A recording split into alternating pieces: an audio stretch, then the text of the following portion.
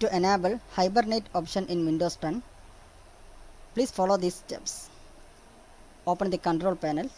To open it, type in the search box control panel and then click on the first result. Now here, after making the view option as small or large icons, locate for the option Power Options. It is here. Click on it. Then this window will open. Now here, please click on this link.